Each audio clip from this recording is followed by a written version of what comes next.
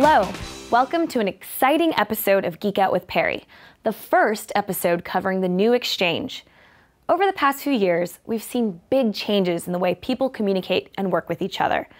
There are a multitude of different types of devices, an explosion in the amount of information we all deal with, hardware changes, an increasing number of compliance requirements, and a shift towards cloud services.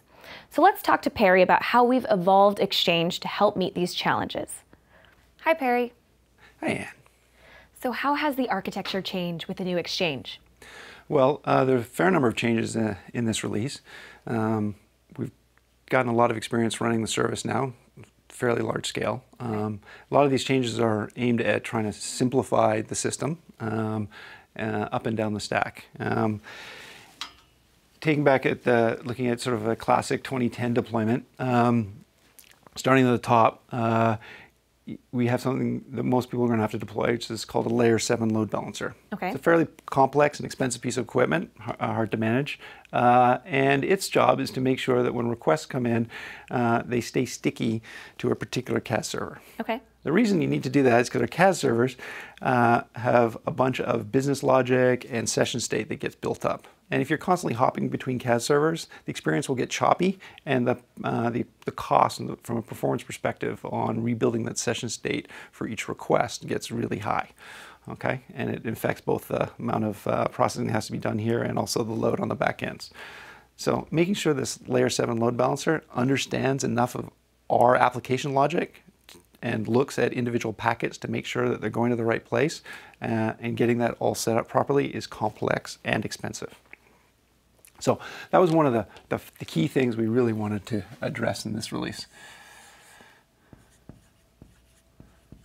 is to replace that Layer 7 load balancer with a Layer 4 load balancer. Okay. And that just means that we're going from session affinity to TCP affinity. And Okay. it only needs to worry about getting an individual request to one of the CAS servers that are in the array. Okay. All right. To do that, we needed to really take a look at what was the right things to put in a CAS server. And if you're only going to have requests come in for a particular request stay sticky on that CAS server and only do TCP affinity, you really can't afford to build up an awful lot of session state on those boxes. So we split the CAS server logic and just restricted ourselves to the auth, proxy, and redirect functions. You can sort of think of it as we have split this logic here, but now it is this CAS server that's going to do that session affinity work. Okay. For us, that session affinity work gets a little easier because we moved the components that you're all familiar with. The OA, EWS, POP, IMAP protocols, all that deep logic associated with those things, back to the mailbox server. So Okay. all of that session state, business logic, Protocols. and protocols, the deep protocol handling and so on, all gets moved back to the mailbox server. And now the CAS server just needs to do an Active Directory lookup to find out where the mailbox is, Okay. and go back to the mailbox server that you own. So if a request from you comes in, it's just does an AD lookup and finds out which server to go to. And then when we build up a session here, we can only have a caching strategy that maintains the data for a session. But because you're always going to come back to the same server, we can have caching strategies that last longer than that, Okay. which gives us a big advantage in terms of long-term efficiency. And then any requests at this level, this interface tends to be a little chattier. Of course, not having to do a network hop gives us a small performance improvement. Okay. And then in this release, we actually did a rewrite of the store to be a managed store. managed store process. And that gave us a few important wins. We still got our core store engine. Okay. And we also introduced fast technology as our content index engine. Okay. In the rewrite of the store, we got several big wins. One is we got another 4x reduction in the I/O per user operation. That's great. So I'll show that by showing a 4x reduction in the number of spindles you need to support it, the number of users you normally have on the mailbox server. And then also the logic in the store got a lot simpler because we have, over the last 3 releases, been moving business logic out of this store management layer into our business logic layers and creating a nice, well-tiered, well-structured service. All that's maintained. We get the benefits of co-location in terms of caching and those sorts of things. But we now could remove an awful lot of the complexity of the store logic that had been there sort of as a legacy thing. So this layer is now quite a bit simpler. And that's one of the reasons we got the I/O improvements out of the system. Okay, so with Exchange 2007 and 2010, we had a lot more server roles. So what happened to them with this new release? Okay, so again, one of the key goals here is to make the system look simpler, have fewer roles to manage. So you could always think of, in 2010, you always had your SMTP sitting out here, maybe a SMTP front end, and then a hub. And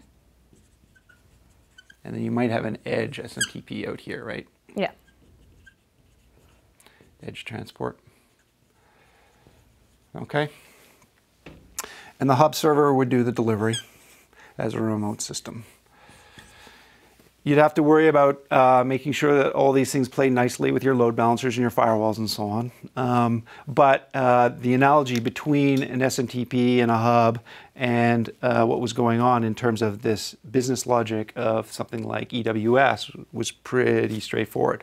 So in this model, the SMTP front end is just part of the CAS array, and every CAS server contains that function, and then every mailbox server here is also basically acts as a hub server. Okay. And again, the deliveries will largely be local for the hub server, so he's only going to have to worry about making deliveries locally to the server. And then in the end, this unit creates a nice unit of upgrade.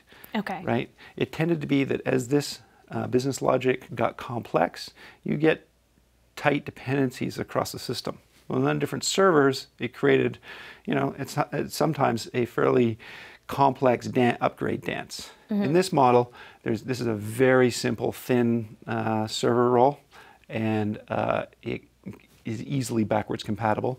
And the complex interactions between versions is taken care of because we can upgrade this as a unit across not just EWS and the hub, but also the role follows the same pattern. So everything is a nice, straightforward pattern that you get used to. You have a set of a small number of CAD servers that get deployed, roughly the same number of mailbox servers as you had, dramatically fewer spindles that need to be managed. So overall, I think this is a significantly simplified solution. So what about high availability in this new system? Okay, so it's actually a key part of making this work. Over the last couple of releases, we've been working a lot on our high availability story. And one of the interesting things we discovered was that we could get really good at doing failovers and doing that very quickly. If we ran into an issue, we could get a failover done in 30 seconds or less. In principle, historically, one of the reasons for driving logic to this middle tier layer is this idea that because it's sort of stateless, you could manage it easier by taking these servers out of rotation fairly easily, right? If you manage to drop. But it did mean that you had this interesting work to do to not only know that there was something wrong in the system, but also to make sure that the layer 7 load balancer was aware and could take the thing out of rotation. We found that working across multiple vendors and also doing the work to understand that not just from a availability perspective, but a quality of service perspective, that something, that there was an issue at this layer was getting hard to do. Okay. And the model was becoming much more like the richness of what we're doing from our high availability solution in terms of knowing it's time to do a failover or a restart at this layer. So by moving this down, it really drove us towards putting into the product something that we've been using in the service quite a bit, which is called sort of managed availability, which is just a built-in monitoring system that is very good at looking at all the different components and being able to report on their health from an alert perspective, from a artificial transaction perspective, so that you can actually measure the quality of service that's going on from a performance perspective or a failure perspective, and then take the appropriate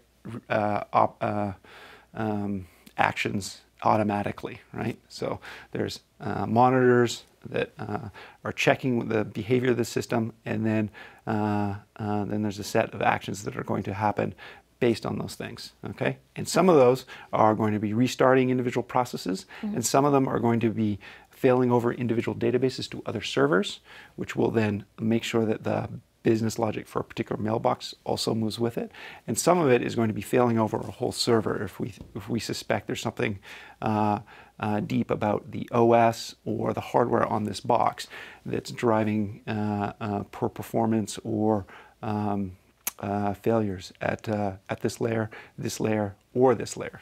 Okay. Having built that and used it in our service, we're getting very good at tuning down the noise and getting very good at being able to measure and react to a large list of failure modes. And then up here, the ability to detect if something's going wrong is very simple. So being able to take these guys in and out is very rare, or the need to is very rare, and the ability to detect it is pretty simple.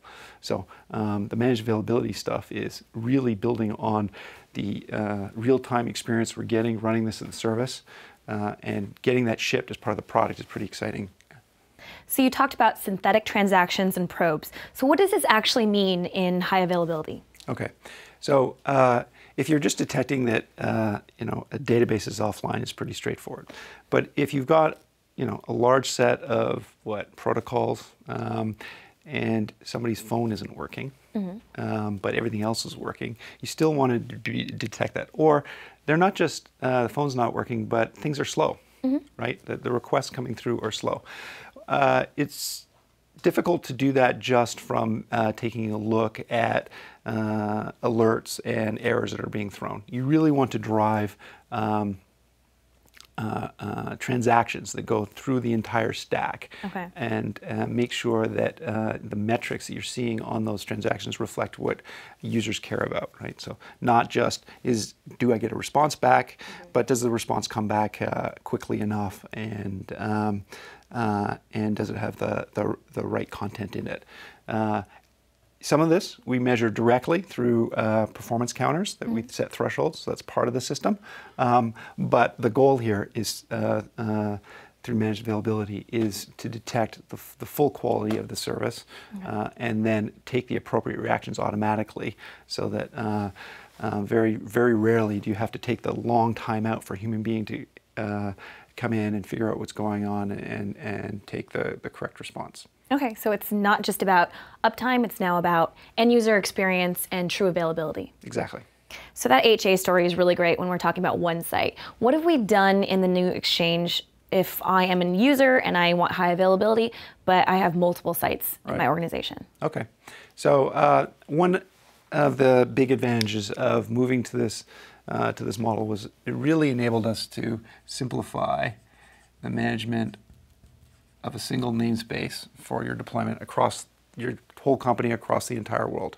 For a large company that might have people that are working in multiple continents, you might have a world in which you have mailbox servers in Asia spread across, say, 2 different DCs for high availability.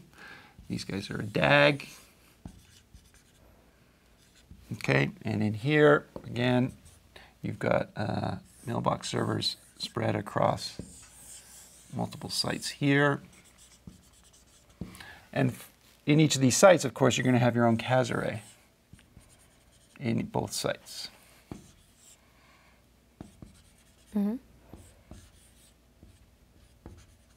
Okay, so VIP1, VIP2, VIP3, VIP4.